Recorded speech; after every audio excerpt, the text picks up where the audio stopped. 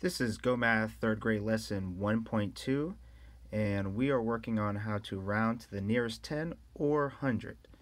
Now, the beginning up here says locate and label 739 on the number line. Round to the nearest 100. So, before I go ahead and locate where exactly it is, the first question asked, and it's already done for, is 739 is between 700 and 800.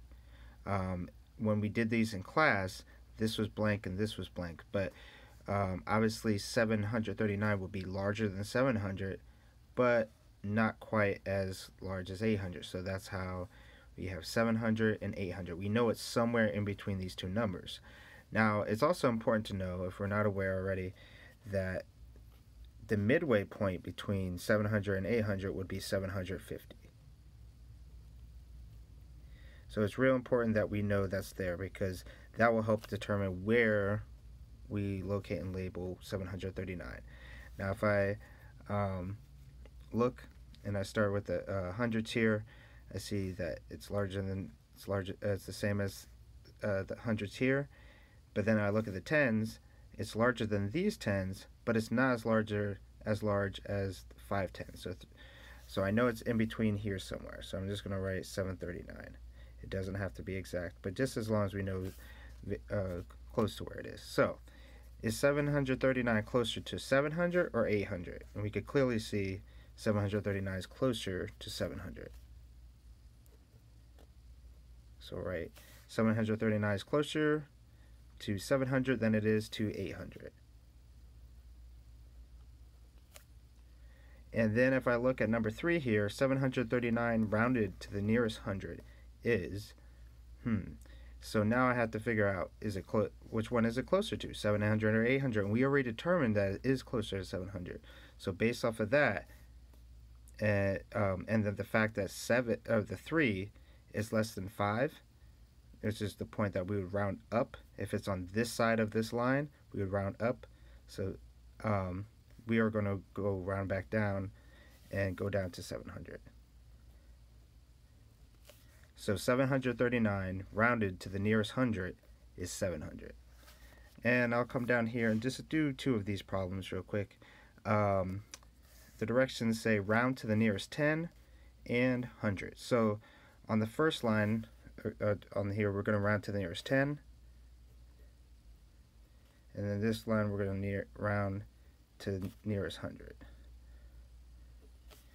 So, I have 363, and if I'm looking at my tens, I have 6 tens, and then to round to the nearest tens, I have to decide whether I should stay at 6 tens or go up to 7 tens.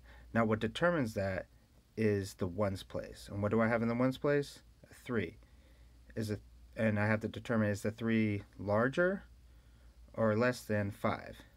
Greater or less than 5?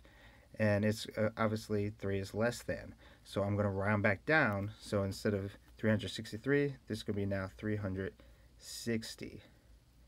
Now if this was a 5, a 6, a 7, we would round up and this would be 370, but it's not.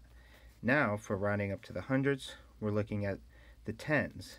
And we're, again, trying to see if this is larger than 5. It is.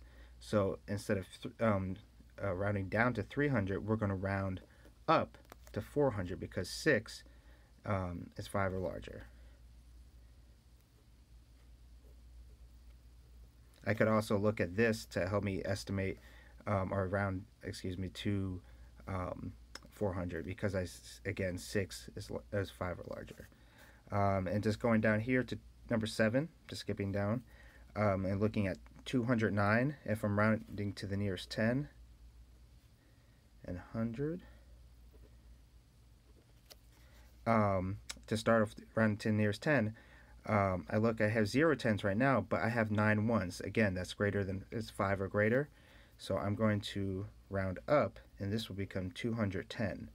So now I do have a 10 there.